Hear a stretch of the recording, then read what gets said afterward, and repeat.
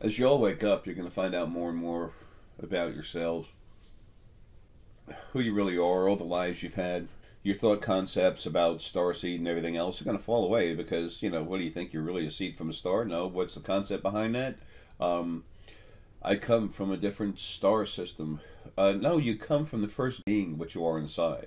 Folks, my family, they listen to me and then they get their own opinions, okay? But what I'm bringing is the truth, and they know it. They're strong. They remember. They are not.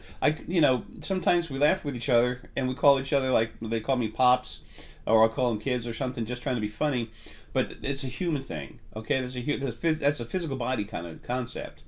If you have a bucket of water, if you have a 10-gallon bucket of water, and you get a little